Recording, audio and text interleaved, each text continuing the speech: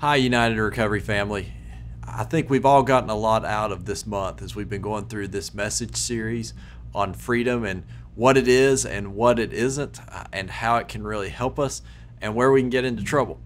And I want to conclude the series today by talking about the freedom of second chances, because that's something that we find in recovery, and that's something that we find in our faith. One passage that the first time I read it from the Alcoholics Anonymous Big Book has really stuck with me, and it honestly surprised me the first time I read it. It really made me think about why'd they say it like this? What were they getting at? And this is what it is. It's written to describe what someone is going through to family members of that person. And it's written a long time ago, so it uses male dominant language, but I'm going to read it like it's written, but please just substitute your own language however it's helpful for you. But this is what it says. Though it is infinitely better that he have no relapse at all, as has been true with many of our men, it is by no means a bad thing in some cases. And I really wrestle, like, why are they saying relapse isn't a bad thing in some cases? Now, in some cases, it's a very bad thing. Some of us have seen people lose their lives in relapse, but here AA is saying there are times when it's not a bad thing. Here's what I think they're getting at there. That we have a freedom in our recovery to try again.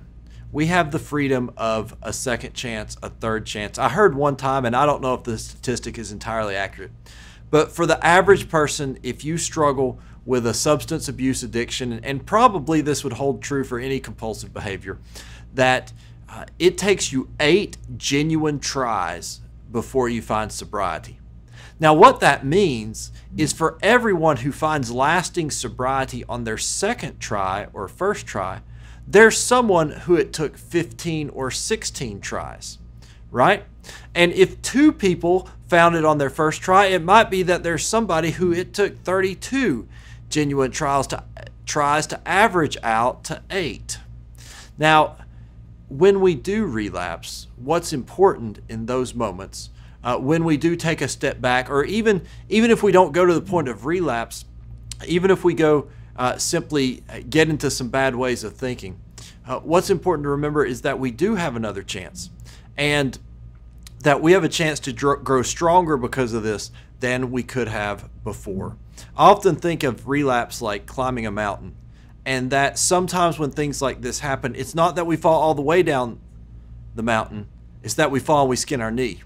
And if we don't give up on ourselves and we get back on track and we accept the grace that God gives us to start again, we can keep that climb to a new way of living, a new freedom, a new happiness.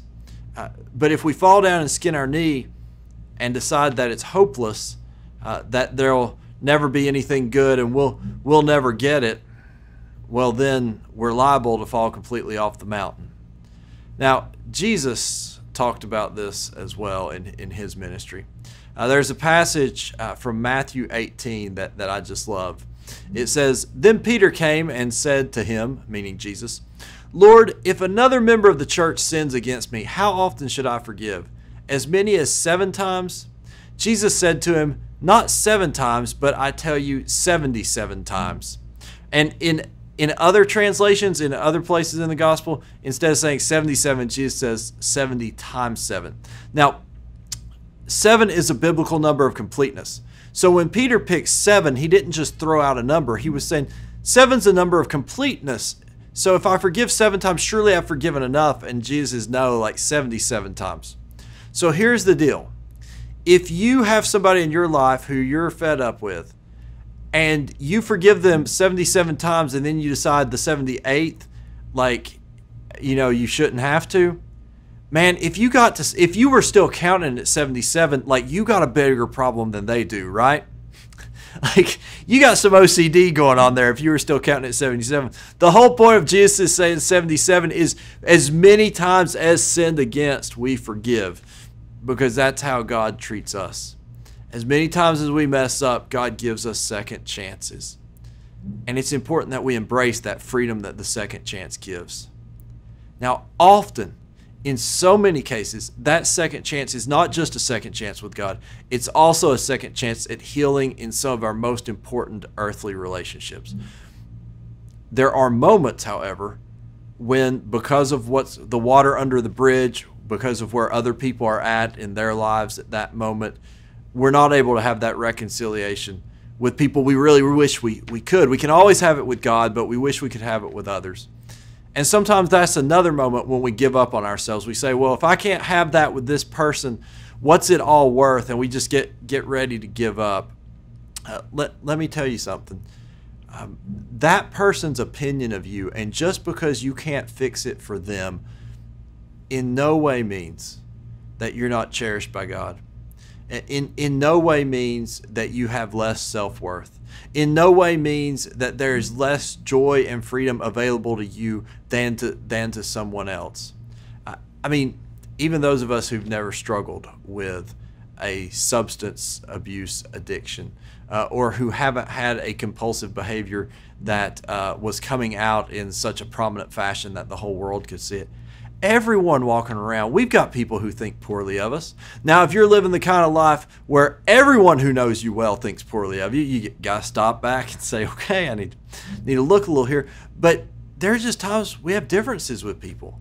And there are times people are in a bad place and it causes them to think bad things of us, right? That happens. But ultimately, we're living our life for an audience of one, an audience of God.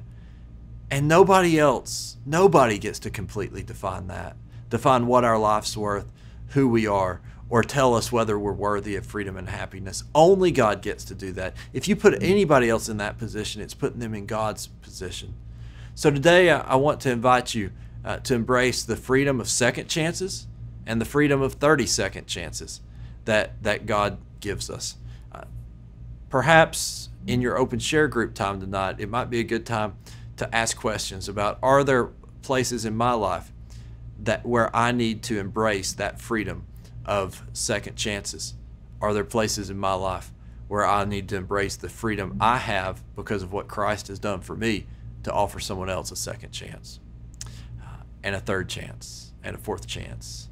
And if you get up to 76 or 77 when you're counting, come see me. Let's have a conversation. I think there's some things we need to talk about. God bless you. Have a great evening, and I hope to see you soon. Take care.